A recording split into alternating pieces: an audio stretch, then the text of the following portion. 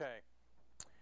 One of the things that I want to show you is Chapter 34, Simplifying Logic Circuits. I am not going to use these slides for this chapter, although I am going to show you how to simplify logic circuits and show you an approved method that I want you to utilize. In following the text is going to show you Carnot mapping and Veitch diagrams. And again, as an exercise at home for homework, I would like to see you try to simplify a logic circuit by utilizing that technique, just so you're aware of it.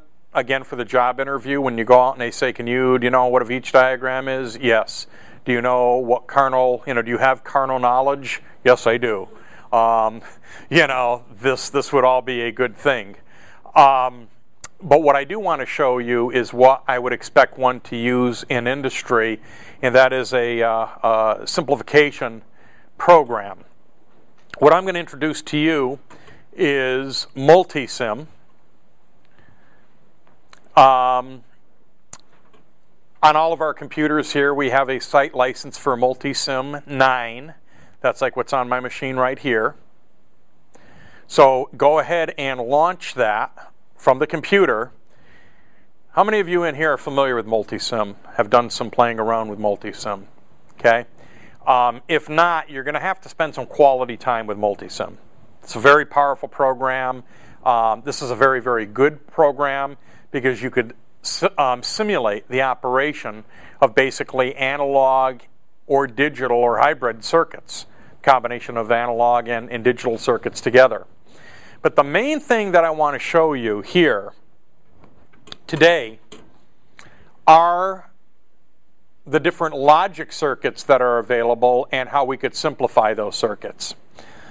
Now, up here in the upper left-hand corner, you see we have place TTL and we have place CMOS. TTL stands for transistor-transistor logic. A lot of these logic gates in the past were made out of nothing more than old-school transistors shrunk into a package that's called integrated circuits. Remember that chapter? And then we create logic gates. We also have CMOS. Do you remember what CMOS stands for? Very good. MOS, metal oxide semiconductor. CMOS is complementary metal oxide semiconductors. So basically everything that were the metal oxide semiconductors, these are the chips that you could fry through electrostatic discharge. TTL were not very prone to electrostatic discharge. CMOS is much higher efficiency, so TTL has all but been replaced in industry right now. As a matter of fact, for like our parts kits, we're having a hard time even sourcing parts in TTL because they're becoming quite rare. But anyway, we have the choice of both right in here. So let me just select your TTL. And then we've got a variety of different families of TTL that are available. We got the 74 STD, 74S, 74LS, 74F, 74 ALS, 74 AS. Let's just go here with the 74 LS. And then look at all of the components that are available. Let me start on this here. Let me start up at the top. Can you all recognize that symbol? What that symbol is? It's a NAND gate. Very good. NAND gate. That's a NAND gate. What's that? NOR gate. NAND gate. Inverter. It's an AND gate.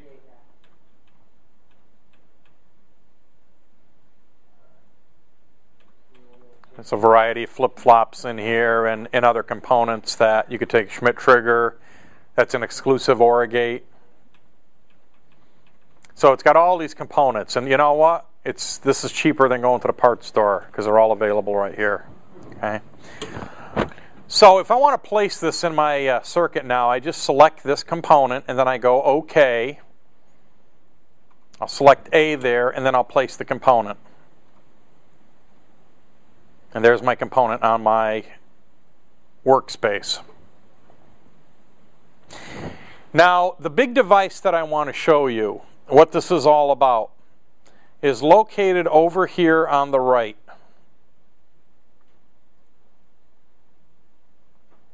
Is this logic converter. So I select it and then I drag it over here and I place it.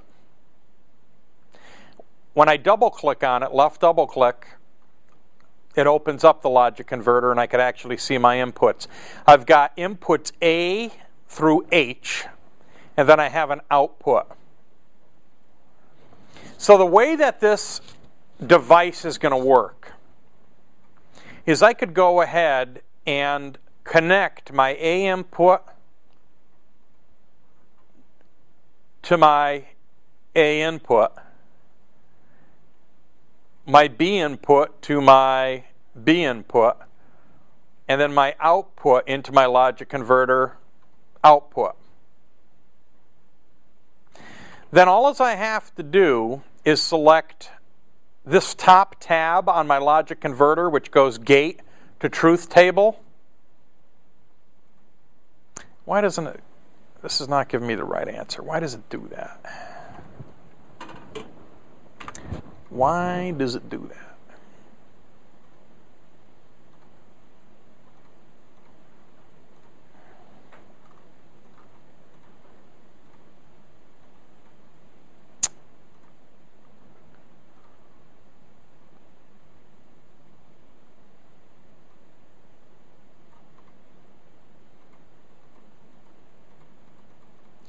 Oh. Come on, connect, connect, connect. Why isn't it connecting?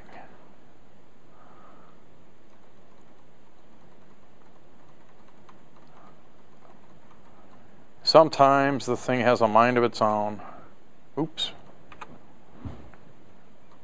Maybe if I move it, it'll help. It helped.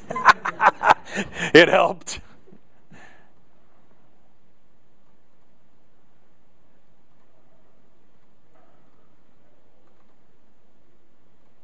There it is. So you see how it gave me the correct answer? A 0 and a 0 gives me a 0, a 0 and a 1 gives me a 0, 0, a 1 and a 0 give me a 0, and only a 1 and a 1 gives me a 1. So it just gave me that equivalent. Now the nice thing is, once I have it in here, I could go truth table to Boolean expression by clicking this tab. So I'll click on this tab and look at what it gives me down below in this queue. I know it's really small on the screen, but you see the A and B? I could also go truth table to simplified Boolean expression. Or I could go Boolean expression to truth table. I'll show you how to do that in a second. Or Boolean expression to logic gates. This is actually if I wanted to build something from a Boolean expression. And I could go Boolean expression to something made out of nothing more than NAND gates. So let me show you the real magic of this. Has anybody tried dabbling in this chapter yet? Homework? Be honest with me. No? You haven't gotten as far yet? Good. Good. This is the perfect time. This is the only time that I like to lecture before you try to do the homework. Okay? So what I'm going to do here is I'm going to clear this out. Okay, Lena, in your text, let's look at one of these difficult problems here. Let's look at page 333. And let's look at, let's go with C. At 34.1, questions 34.1C. Okay? Now, I'm going to have you read that to me, and I'm going to enter that in the logic converter. But in order for us to get it right, you got to say it right. Because if you don't say it right, I ain't going to do it right, and then we're going to end up with goofy results. So let me clear this out of here. Okay? So I've put my cursor now in that Boolean queue in the logic converter. Now I'm ready to go. Okay, so the way we would say that, A and B, not. So the B has a not after it. Okay, so the A and the B are not knotted together. It's the A and B not. Not A and B not. Okay, so watch how I enter this. A and B, and then I use a hyphen here. That's the not symbol. Hyphen, apostrophe. That's an apostrophe. Not a hyphen. It's an apostrophe. Apostrophe, excuse me. I don't even know my keys here. Apostrophe. Okay. Or A apostrophe and B and D. So I've got, let's just review this. A and B not, or A not and B and D. Okay? Or B not and C not and D. B not and C not and D. Or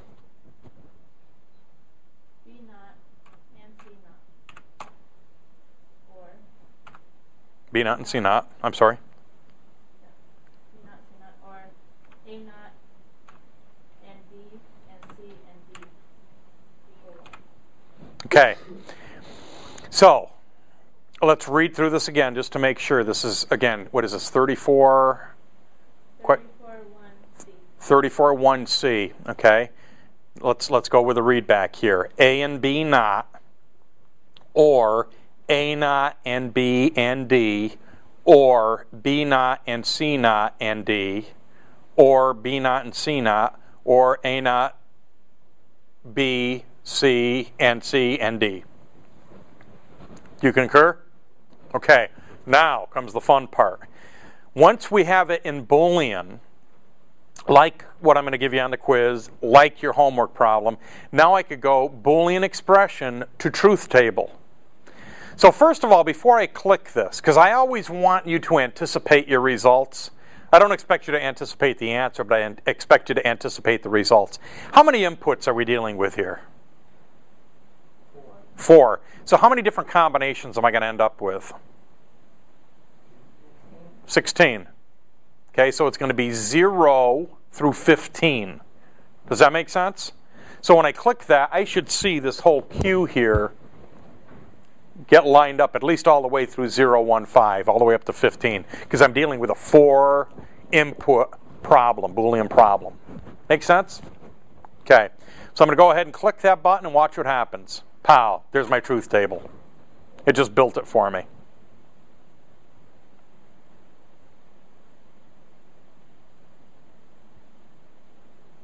Once I have the truth table, I could go from the truth table now to the simplified Boolean expression. This is really what you're doing in Karnaugh mapping, right? You're trying to go from a complex Boolean expression and simplify it to a simplified Boolean expression. Once I have that truth table, now I can click on this tab and it's going to simplify the Boolean expression for me. Okay, you ready? 3, 2, 1, click. There's the simplified Boolean expression. A not and B and D, or B and C not, or A and B not. That's your answer. But for those of you at home, guess what? It gets even better. It gets even better. If you physically, ultimately, why you would do this is to build this circuit, to give you this logic condition. So if you wanted to build this circuit now, all that you would do is go from Boolean expression, simplified Boolean expression here, so it has the fewest number of parts, to logic gate. So when I click that tab, failed to find a component in database. Uh-oh. That's not good. I don't know why it's coming up with that good grief. Something might be wrong with this database, might be corrupted, because there shouldn't be anything wacky out of this. Let me, just for giggles, let me close this all.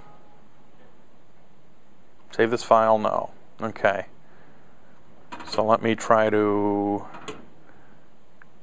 reinitialize multisim. Are you ready to read that to me again? We'll do it real quick this time. Okay, we'll go to